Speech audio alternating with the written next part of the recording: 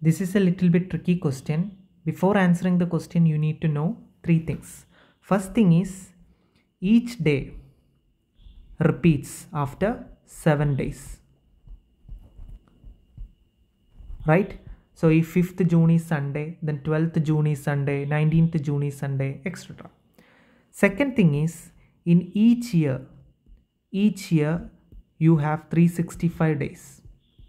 If it's a non-leap year, you have 365 days, which is equal to 52 weeks and 1 day extra. How I got this?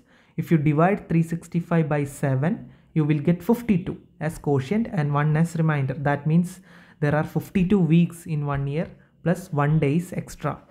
Then secondly, what you need to know is in a leap year, you have 366 days, right? 1 day extra is there in February.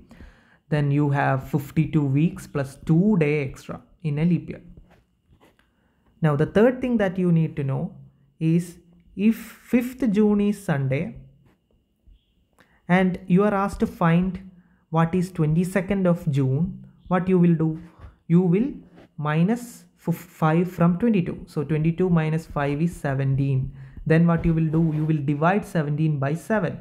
So if you divide 17 by 7, you will get quotient as 2, right? And remainder as 3. So the remainder is 3. So that means if 5th June is Sunday, 22nd June is Monday, Tuesday, and Wednesday it is Wednesday, right? So that's how you solve this kind of questions. Now, so keeping all these three things in mind, we will start answering this question. So first, you have to take 1 day which you know.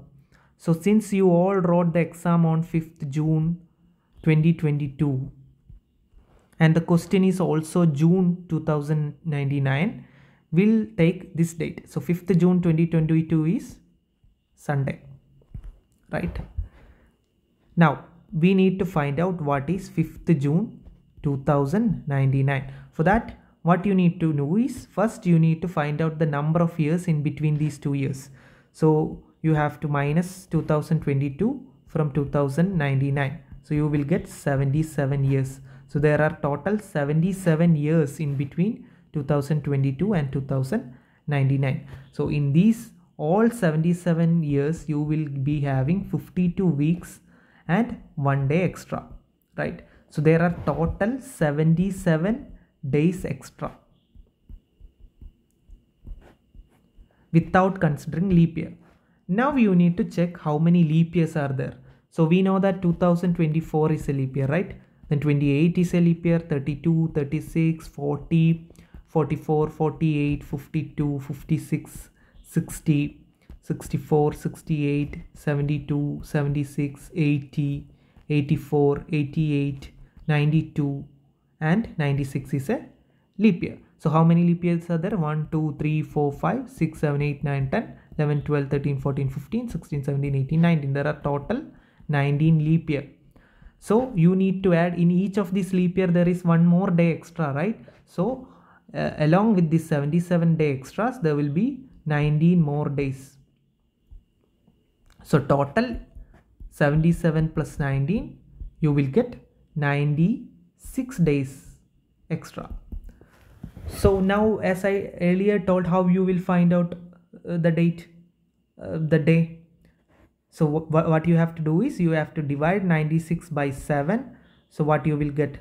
If you divide 96 by 7, you will get 1, 7, then 26, 3, 21, and you will get remainder as 5. So you will get remainder as 5.